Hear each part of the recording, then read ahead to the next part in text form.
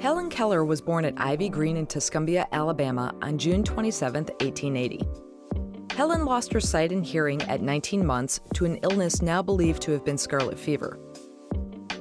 Her parents hired teacher Anne Sullivan to help Helen learn to communicate. Through Sullivan's extraordinary instruction, Helen learned to understand and communicate with the world around her. She went on to acquire an excellent education and to become an important influence on the treatment of people with disabilities. She was the first deaf-blind person to earn a Bachelor of Arts degree. While pursuing her degree, Helen Keller began her writing career.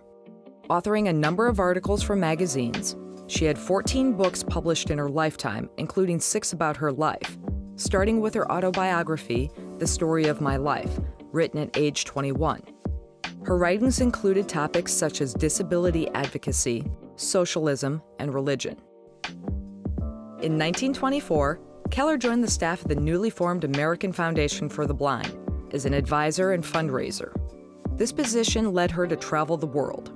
Her international reputation and warm personality enabled her to enlist the support of many wealthy people. When the AFB established a branch overseas in 1915, it was named Helen Keller International. Throughout her life, Keller devoted her energies to humanitarian pursuits. She was an advocate for people with disabilities, committed to helping people who were blind and deafblind. She was a suffragist, a civil rights activist, and an advocate for workers' rights and child labor laws. In 1920, Keller co-founded the American Civil Liberties Union with American activist Roger Nash Baldwin.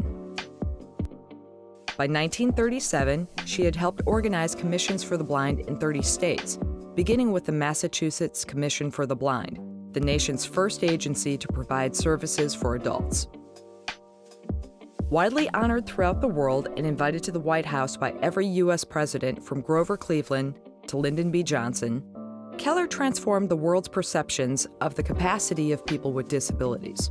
More than any one act in her long life, her courage, intelligence, and dedication combined to make her a symbol of the triumph of the human spirit.